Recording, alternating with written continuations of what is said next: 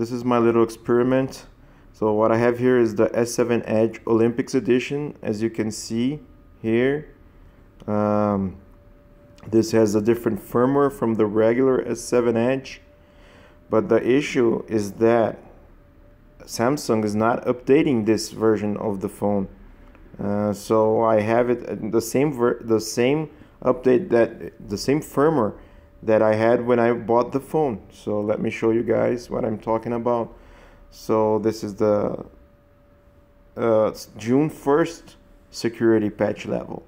So it's been like almost 5 months now that I have the phone, and it didn't update it once.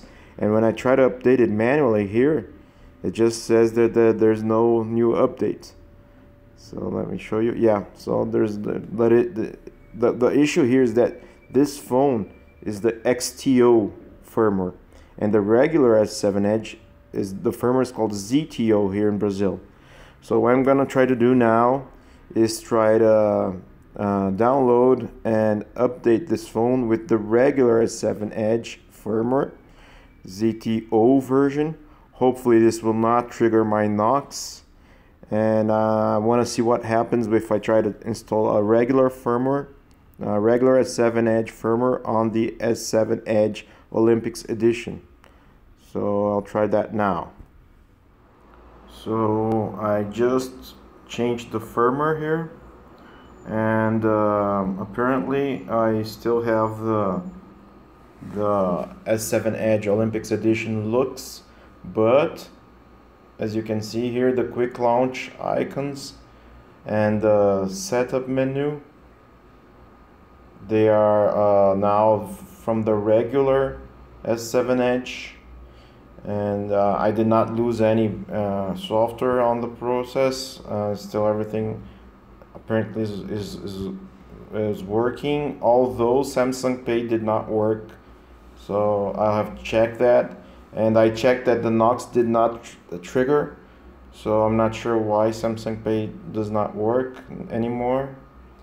So let me try to take a look here at the settings.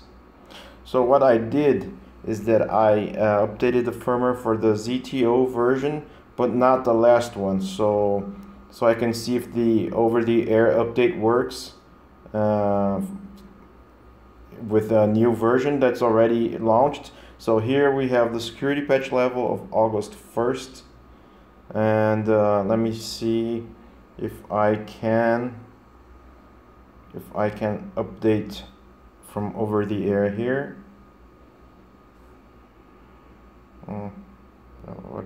What is it doing? Checking for updates. Okay, now we go.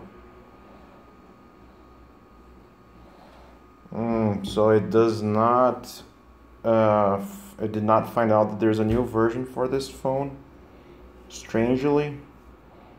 So yeah, that's kind of weird, because there's a new one for October patch security level, and it did not do this automatically.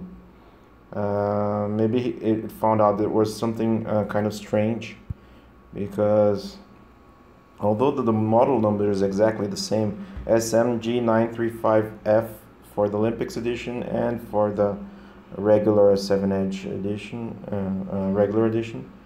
So what I'm gonna try to do now is there's a YTO version. That's the firmware that's on the S7 Edge Olympics edition that Samsung gave to the Olympics athletes.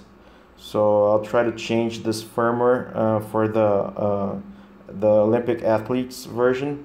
That's here in Brazil it's the YTO version. So let's see what happens then. See ya.